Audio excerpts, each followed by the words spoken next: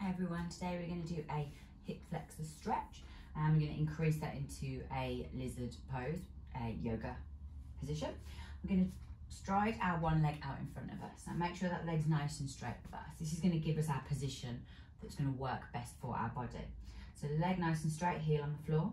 We're then going to place that foot flat on the floor, bend that knee. Now we're not going to bring that foot in towards us, we're going to keep that exactly where it is and we're going to drive our hips forward.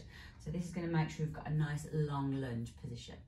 Now we're going to stay nice and upright and we're going to get into the front of that body there. So we're really going to get into that hip flexor. Think about squeezing the glutes and pushing those hips forward to increase that stretch.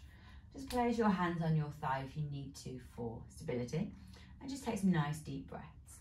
Now if you want to stay here you can, that's fine. If you want to increase, we can place our hands on the floor. If you want to increase that further, we can bring our elbows all the way down.